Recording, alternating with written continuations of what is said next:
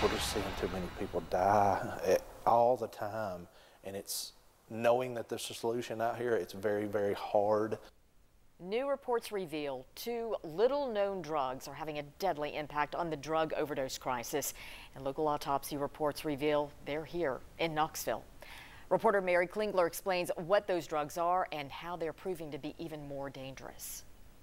They press them into fake pills. The Knoxville area recorded 770 unintentional drug overdose deaths from November 2020 to August last year. 74 of those involving para-fluorofentanyl and metonitazine. Drug dealers are smart. They're trying to cut their real drugs like cocaine and heroin to make them go further so they can make more money. According to the CDC, it's harder to save someone's life if they overdose from these kind of drugs. It says additional doses of naloxone, the medicine that reverses an OD, may be required when these new drugs are involved. Sometimes they have to do 3, 4, 5 doses. Which the Metro Drug Coalition executive director says is causing more people to die. People wake up, and because they're doing something illegal in many cases, they're afraid to seek medical care, and so they'll refuse to be transported to the hospital. She says people need to understand medical professionals save lives and don't often arrest people unless they're distributing drugs. You may think you're buying cocaine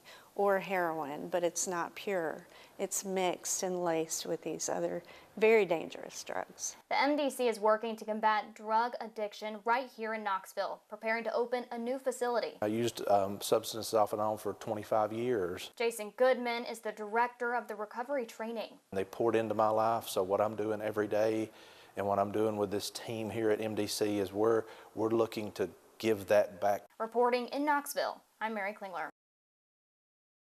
Experts say the pandemic has also added to the overdose crisis. They say it's left drug users socially isolated and unable to get the treatment or support they need. If you or someone you know is struggling with drug addiction, help is available. You can call the Tennessee Red Line any day of the week at any time.